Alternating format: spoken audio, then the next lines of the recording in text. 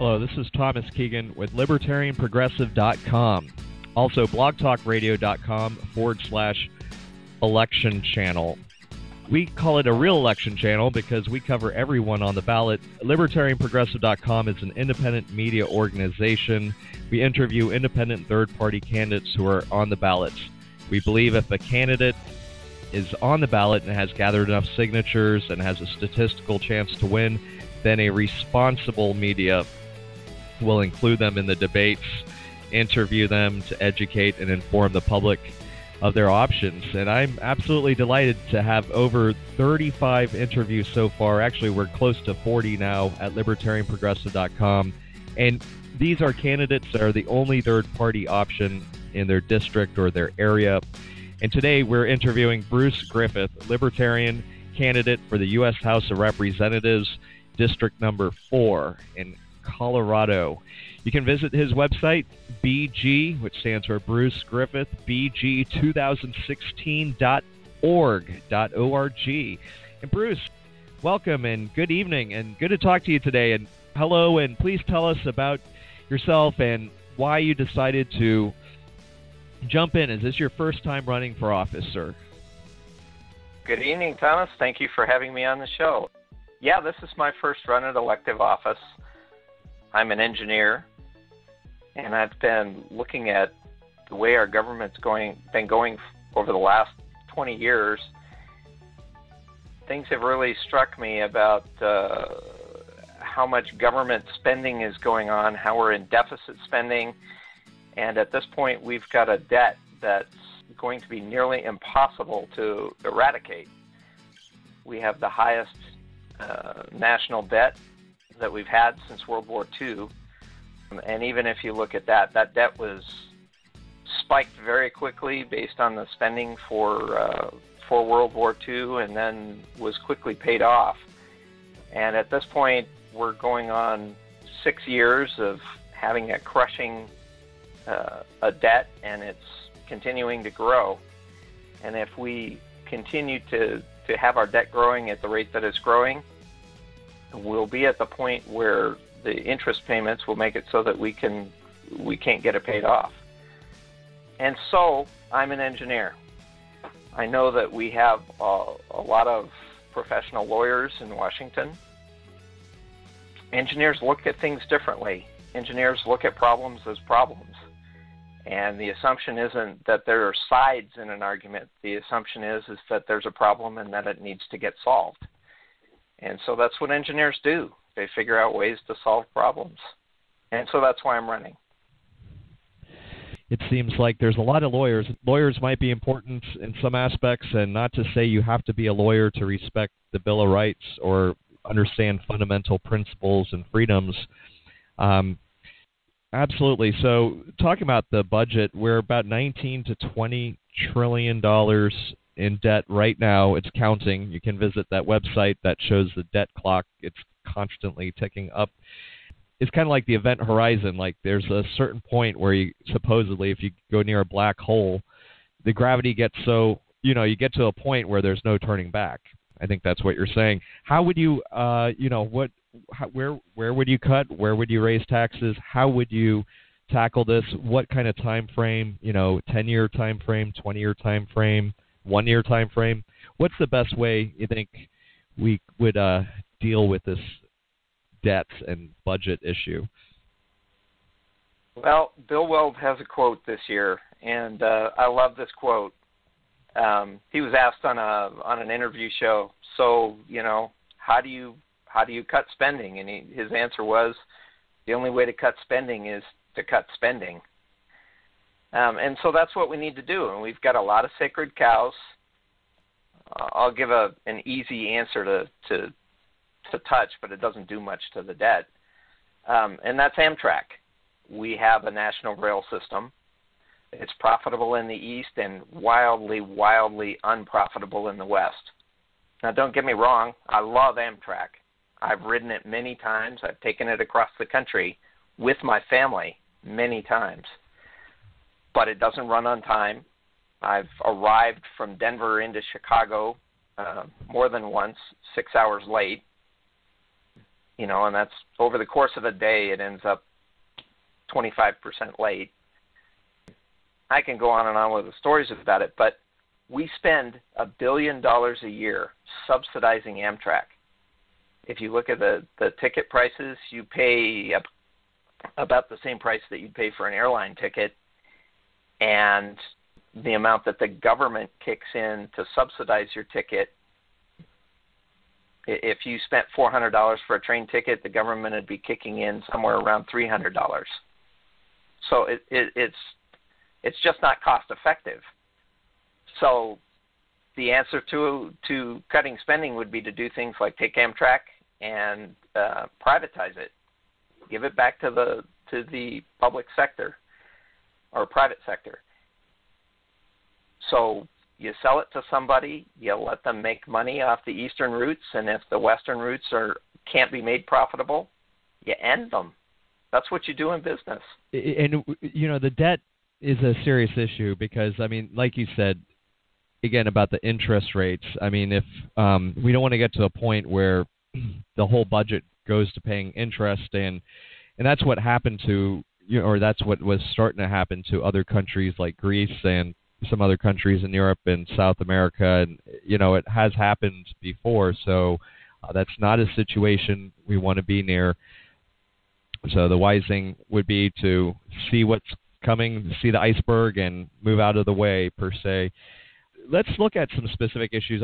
One thing that a lot of people have their sacred cows, as you say. So some people propose like a penny plan where they just cut 1 cent out of every dollar across the board. That way everyone, and then there's a sequester that is currently happening right now. What about, let's look at some specific areas. You have on your website the war on drugs. Is that something, maybe you could cut more than 1 penny out of that program? So let's look at some programs where you could cut more than 1 penny out of.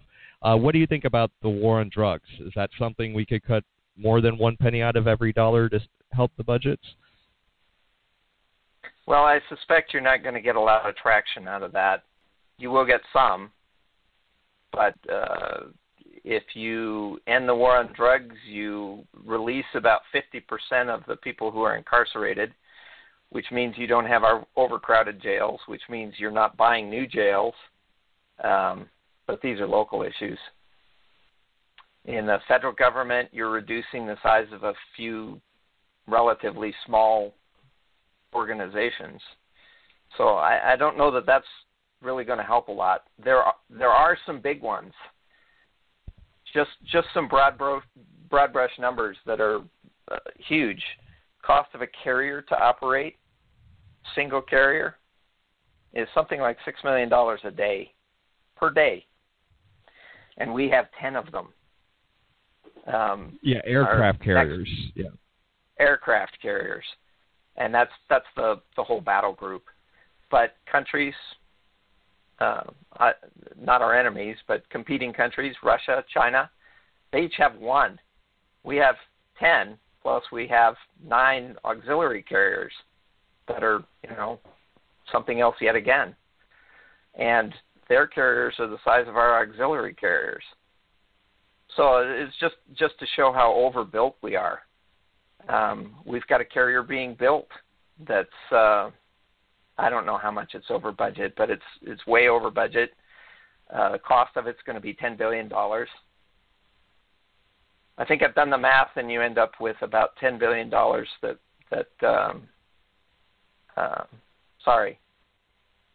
I believe it's $1 trillion that we're spending per year to operate all of our aircraft carriers.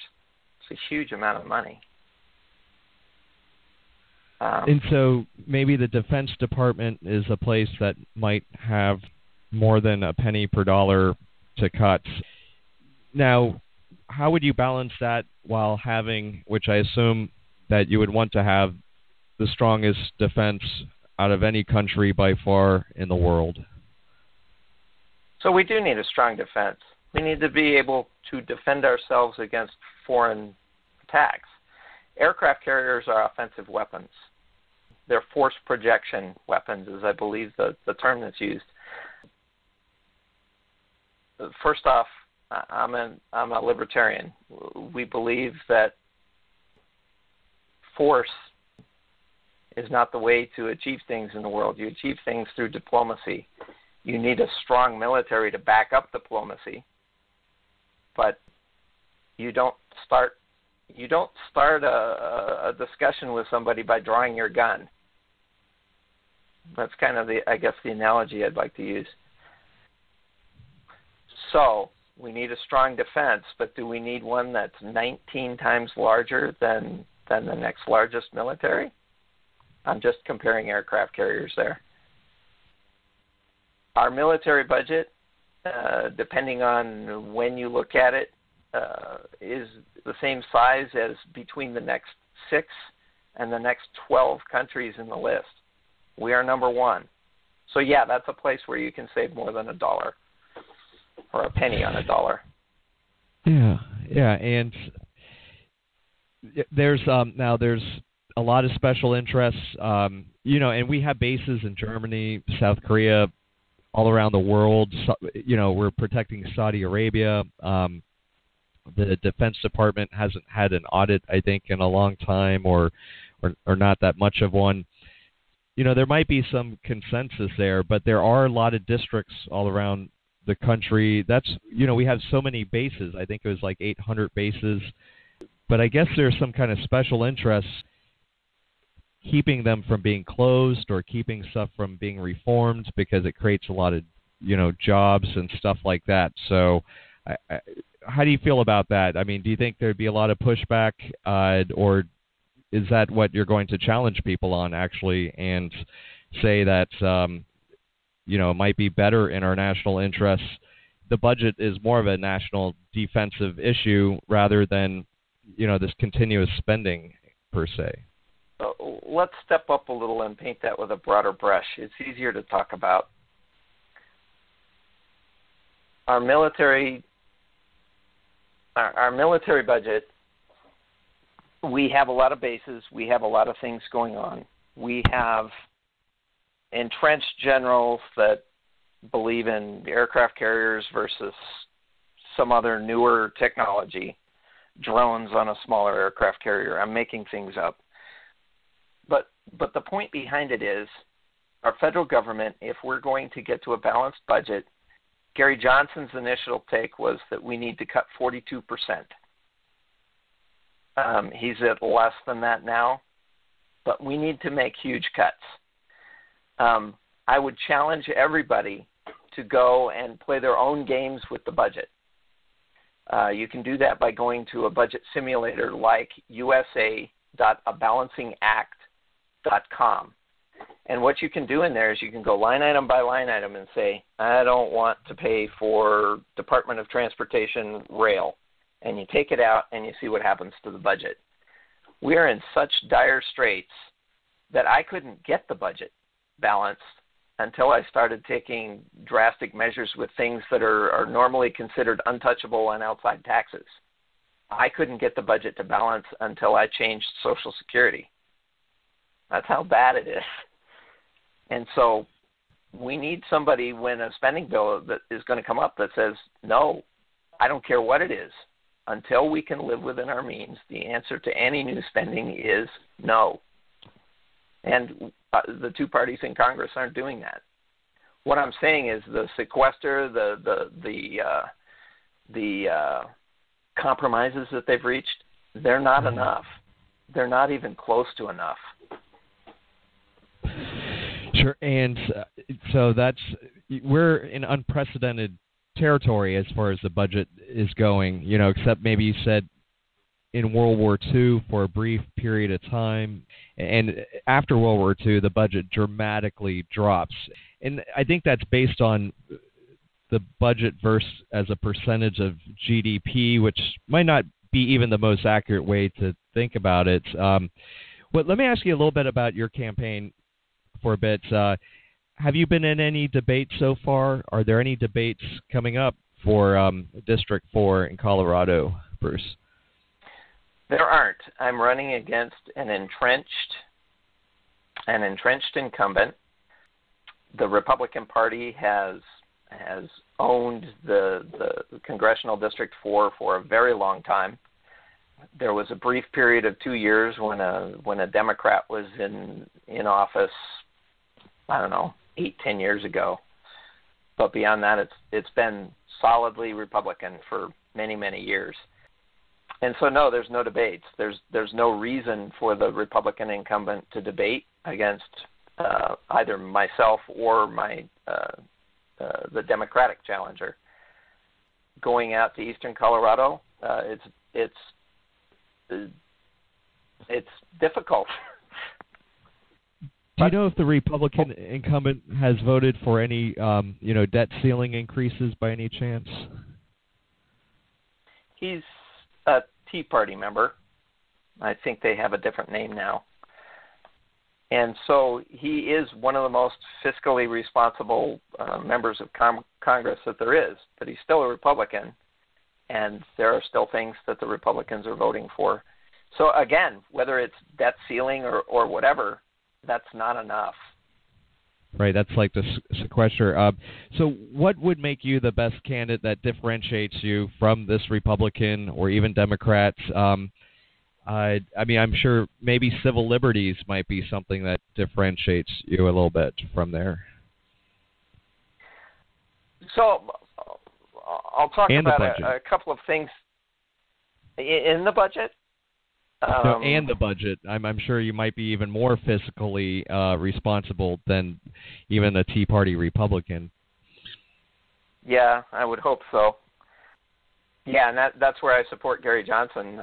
If he's elected, he's promised to balance the budget within 100 days. And given his track record in New Mexico, he might do it. And I don't think you'll hear that from anybody else. In my case, all that I can do is promise to veto any new spending. On civil liberty kind of stuff, I'm a former foster parent. I have 2 kids that I adopted through the foster care system, and so I've seen a lot of that side of government intervention into people's lives and what kind of outcomes it has. A couple of very interesting statistics. I've seen them multiple places. I've had them quoted to me by judges. Don't know whether they're accurate. The figures that I've seen quoted are that 30% of prison inmates come out of the foster care system. 30%. There's certainly not 30% of the population in general that's come out of the foster care system. 90%, 90% of kids that emancipate out of the foster care system end up either incarcerated or homeless within a year. Definition of a failed system. And so where I would be different, I would be looking to change that system to something else. The only thing that our foster care system has going for it is that it's recognized throughout the world as a gold star or whatever system, best in the world. But if the best in the world results in a 90% incarceration or homeless rate, that's unacceptable. And so I have some ideas to change it. I don't know whether they'll work. But can you share a few of those ideas? Sure. One of them is that instead of the government coming in and removing kids from people's homes, that instead you people's homes.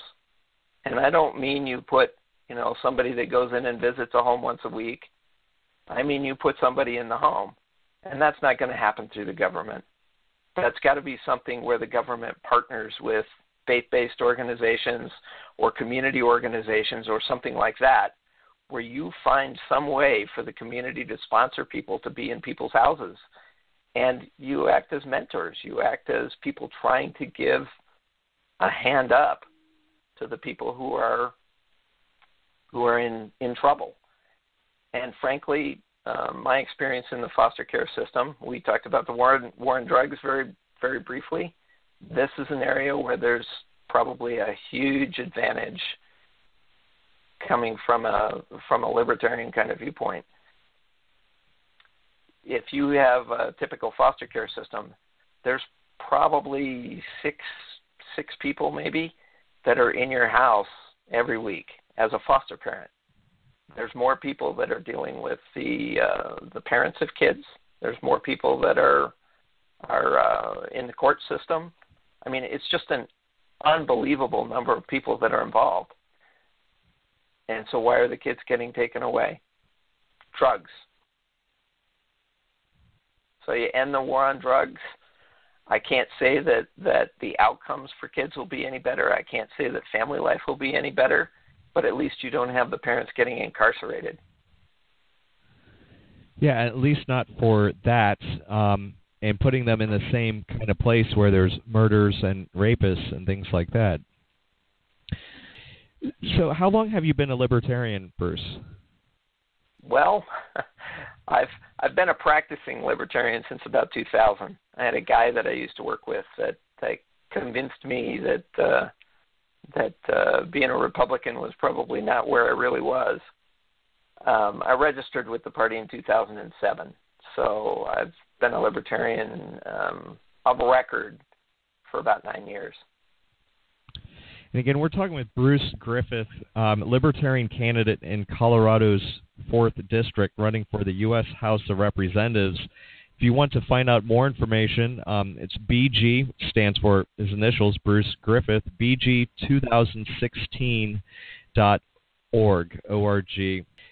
Have you challenged, the Republican incumbent to a debate publicly? And because I guess he has no incentive to have the debates if he's ahead. But, I mean, it really seems like it's in his self-interest, not the interest of the districts, to not debate. That's correct. No, I haven't challenged him, and I don't think the Democratic challenger has either. Let me ask you this. If the rules were reversed, let's say, there's a wave of discontent, you were elected, you beat him out by whatever margin, and in 2 years from now, your seat is up for re-election, and there's some, Republican trying to challenge you. Would you do the same thing? Would you just kind of hide out and not debate, or would you offer debates to your opponents, even though you had the advantage, you're the incumbent? I mean, would you promise to debate whoever your opponents are if the roles were reversed? I'll promise a lot more than that. I'm not a professional politician. I don't ever want to become one. I'm an engineer by training, by desire, by whatever, and I view it as my civic duty to run for Congress, and if I'm elected, to serve. I feel guilty about anytime anybody offers to give me money. If you believe in my cause, I'll take money from you. If you believe in me, if it's a personal thing, then I don't want the money. And so the deal that will separate me is, if I'm elected, I won't be spending my time in Washington raising money for my re-election bid. If my record, my personality, what I do in Washington should speak for itself. And so, yeah, I'd debate Ken and any other challenger.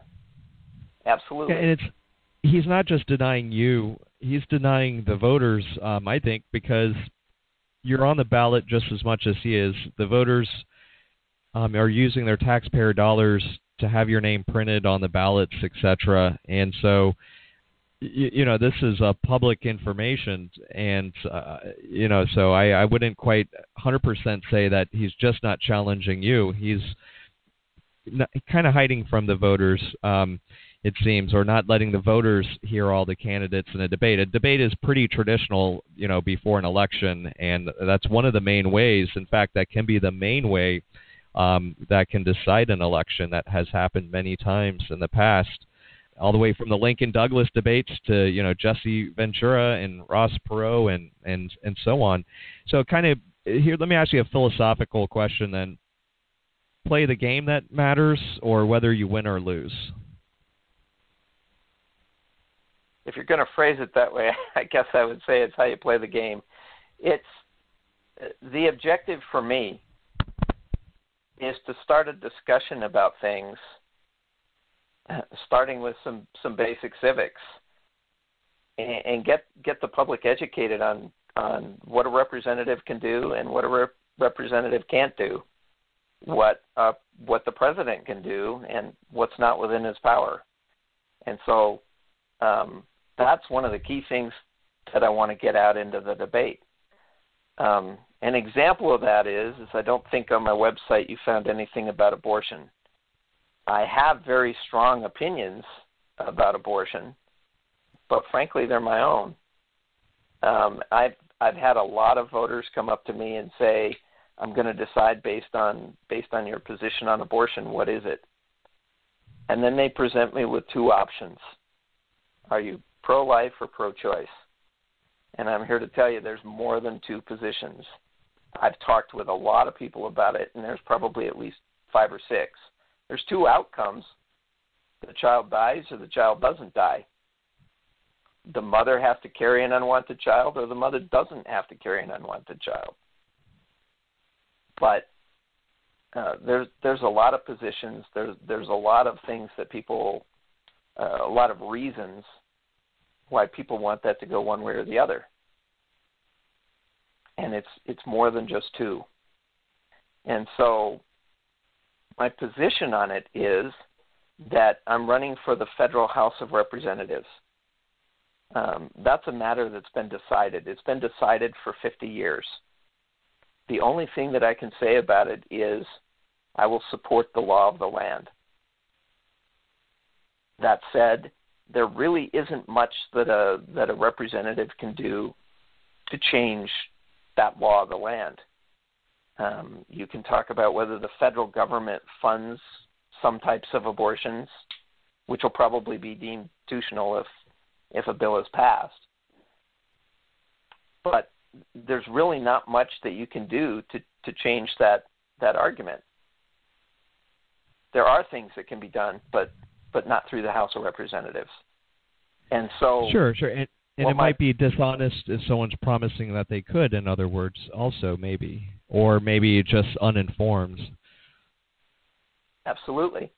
The only thing that can happen at this point in time is somebody can initiate a constitutional amendment, which is mainly the responsibility of the states to ratify it. A representative can initiate the constitutional amendment, sort of, but it's not going to be able to get it passed. That's up to the states. So, and I don't think it would pass. So that's really not something that's within the purview of House of Representatives. Another thing that I hear is selection of Supreme Court justices. House of Representatives doesn't have anything to do with that. That's the Senate, right? That's the Senate. Yeah. Yeah, that's a good point. I mean, you see some people like just throwing out issues, and it has nothing to do with the position that they're running on. One thing that you might have is a little bit of a bully pulpit, perhaps, and the ability to investigate things as a congressperson and bring certain issues to light that are unseen, and let me questions here. One about, when I just kind of roll this into one, trade. You hear some talk about the TPP should, trade is good. The more that we trade with other countries, less likely we'll go to war with them. But then again, you haven't read the whole TPP because it's written in closed, smoke-filled rooms.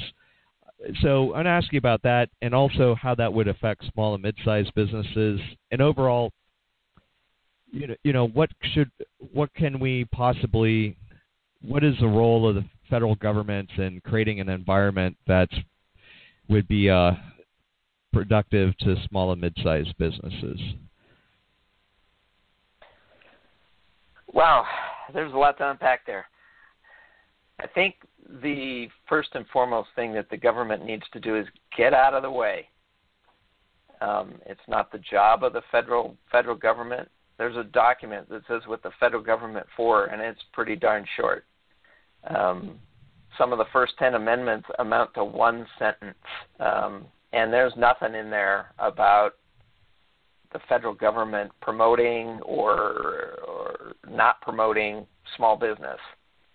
That said, I've been a small business owner, not the principal owner, owned portions of small businesses.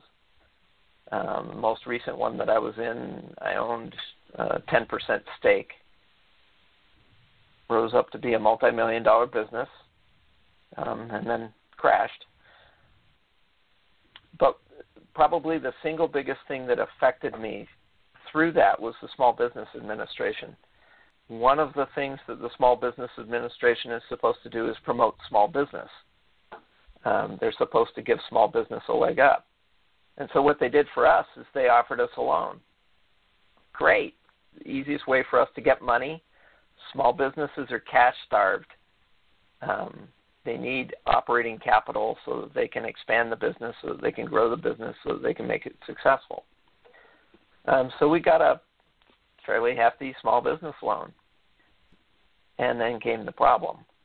As part of getting the loan, once we were offered the loan, they made all of the owners sign personal guarantees on the loan, which completely eliminates all the protections that were put in place to make small businesses a risk for owners that's worth taking.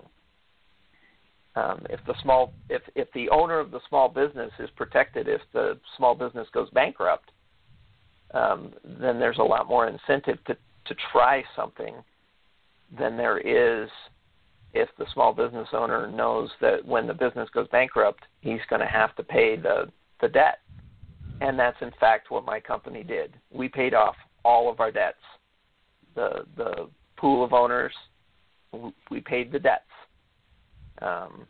So we didn't leave the government holding the bag. We didn't try. We just agreed to pay it off. So at any rate, that's one of the things that's an impediment to small and medium businesses is cash flow. You're saddled with about three choices. You can go to an angel investor who's going to take a big portion of, they're going to take the risk and they're also going to take the profits. And so why would you try this new great idea that you've got, and try something out when you know you're not going to get anything out of it? Another choice is to go the consulting route, where you start a business as some more mundane thing where you know that you're going to get money, and then the siren song that you hear from that is that why would I then ever do the product or the other path that I'm trying to raise money for when I'm making money as a consulting business? And then the other is you end up with predatory lenders. So none of those are very good choices. And what about trade? Do you think, how do you feel about the TPP based on what you know about it so far, if you have any feelings on it at all? I'll go into another one of my sermons. Any bill that's 1,000 pages long is about 999 pages too long. I helped get a bill passed through Colorado legislature, and it amounted to about 2 sentences. And it made a huge difference. It allowed people to get health insurance. It allowed my small business, members of my small business, to get health insurance. Weird thing in Colorado, but bills can be small. They don't have to be 1,000 pages long. They don't have to be such that nobody can understand what's really being changed. And so there's a lot of things in the TPP and other trade bills. I'm a libertarian. I have been coerced to believe, I do believe, that free and open trade is the best way. Get the government out of things it doesn't belong in. So that means free and open trade. Free and open trade means free and open trade with all comers. And that should be able to be written on just one page or a couple of pages, not, I think it's over 1,000 pages, I'm sure. So do you think, let me ask you this, just as a issue of fairness, basically, I mean, you won't really be, I guess, have legislation matters in this. Should Gary Johnson and or Jill Stein be in the presidential debates? Absolutely. I didn't see the one tonight.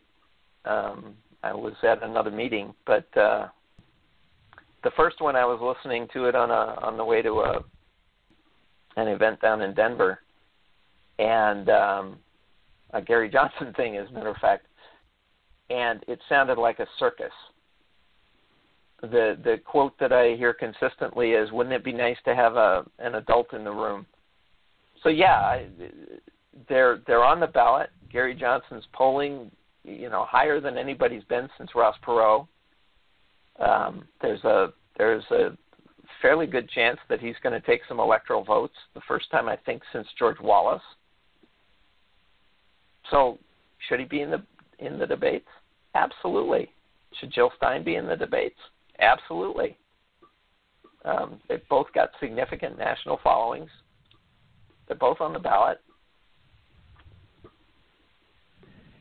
Yeah, I appreciate that consistency of saying that she should be in there as well, even if you might not agree with her policies, but you would still think that she should be in the debates. Okay, so I have two more questions for you, Bruce. One is, and it's all right to say you don't know, you don't have enough facts or whatever, but what about someone like Edward Snowden, and maybe not him specifically, but do you think he would receive a fair trial if he came back to the U.S.? And more broader asking about whistleblowers in general, whether they're a federal government contractor or they're actually in the federal government, do they, like I think Hillary Clinton said, he should have went up the right channels, but he was arguing in return that, he didn't feel like there were any right channels. So how is it important to, have the integrity of our government to allow whistleblowers to have proper channels and without feeling that they're going to get, retribution or stuff like that? Edward Snowden is a difficult one. He released tons of classified information. That makes him a traitor.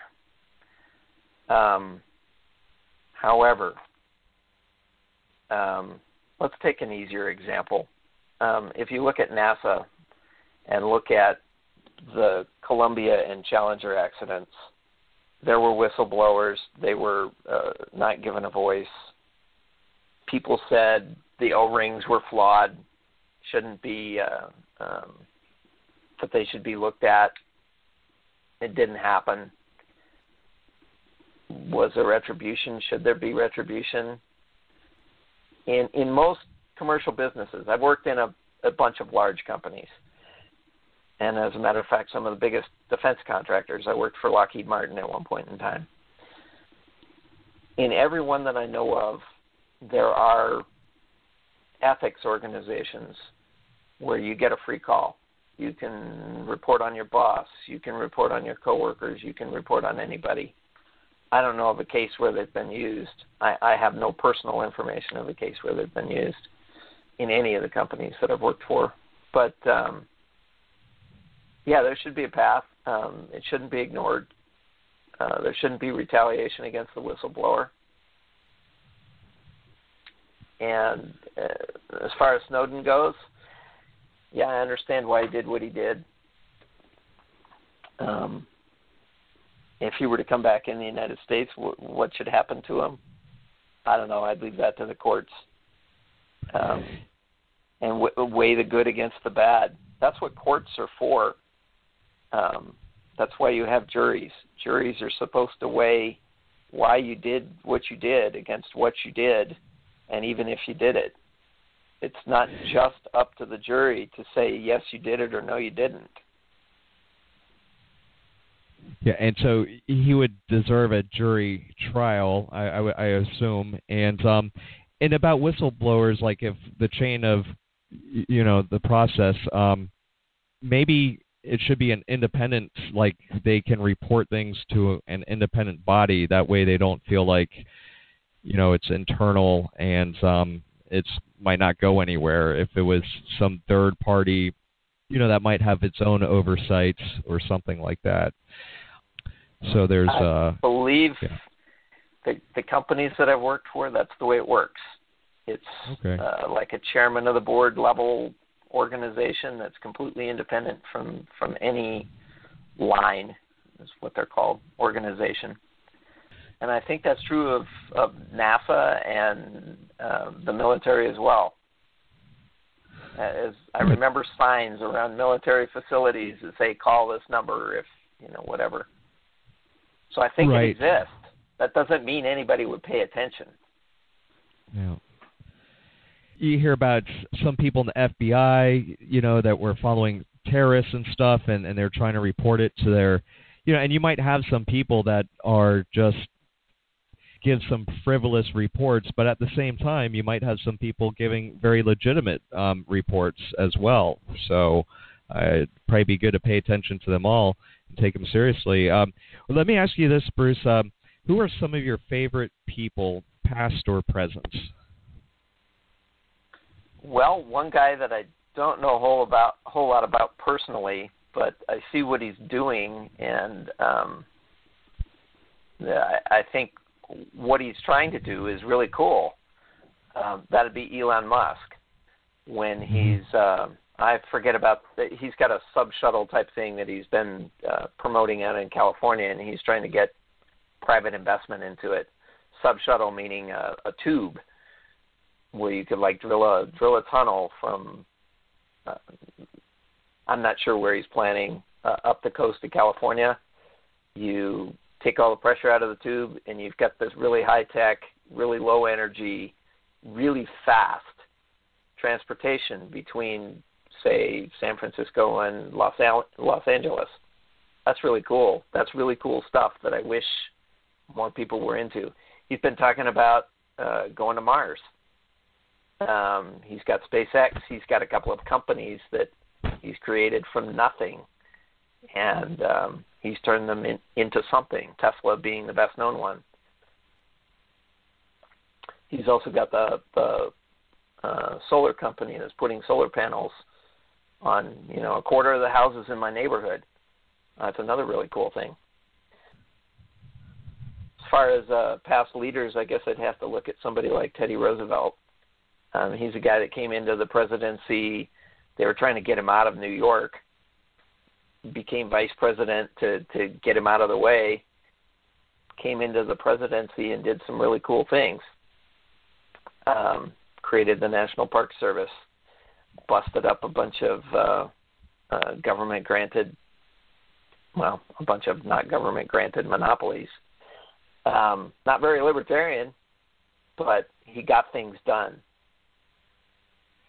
Yeah, he also won the Nobel Peace Prize from preventing a war between, I think, Russia and Japan or Russia and China or something like that, too. So, a very interesting figure. Elon Musk, I saw an interview with him the other day, and they were asking him what are some of the things he would want for government. And one of the things he said that I remember was that he wished whenever a new law was passed, every law should have a sunset provision, and people would have to re-vote on it if they wanted to keep it. It's a very interesting person. Well, Bruce, good to talk with you today, and we do appreciate your time to let the people know and our audience know who's on the ballots, where you're coming from, where you want to take the country per se. Any events coming up in the next, I guess, there's about 35 days or so until the election. And so any events coming up here in District 4 in Colorado? Not really that I can talk about it, or that I can talk about at the moment, but got several things going on in papers and things like that. So I should be in the Greeley Tribune here pretty quickly. I should be in Boulder Weekly. Denver Post, I think, has an election guide coming out very soon. Maybe on the radio coming up here in Sterling in the next couple of weeks. So it may be, if you, I'm sorry to interrupt. Maybe if and people can find out more information at BG, stands for Bruce Griffith, BG2016.org. Maybe it might be worth just having a debate between you and the Democrat. If the Republican is, just going to forfeit out of it, you might just get some extra news out of it, after all, and get more issues heard and be something still worth doing. Although it would be good to have the Republican there as well, but it looks like, they might, sounds like they're forfeiting out. Hopefully that can happen. I know there's short time, but good luck in your campaign, and we really appreciate you taking the time and letting people know, there are other options on the ballot, and you did get on the ballot. So, if you're into U.S. politics, if you're into what's happening in Colorado and also Colorado's 4th District, we're talking to one of the people who are on the ballot, Bruce Griffith. Bruce, thank you for your time. It's been a pleasure, and we appreciate you being here today. All right, and thank you. I appreciate the opportunity to be on your show. Yeah, let me just ask you, just any final words of wisdom, sir?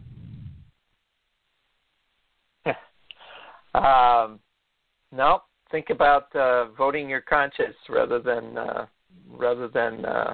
picking the lesser of two evils, or the lesser of one or many evils. Vote for the guy who matches your beliefs. Vote for the guy who you believe has integrity. Probably matters a whole lot more than what party they belong to. And it's probably a lot easier to do that in a congressional race than for president. So that's why it's very important. That's why we're interviewing congressional candidates. There's a lot of time being spent about the presidential candidates and not nearly enough, for a co-equal branch for Congress. A lot less risk if you're concerned about, making your vote count and, to actually vote your conscience that way. Well, take care, and I hope you have a nice evening, Bruce. Thanks again. Okay. Thank you.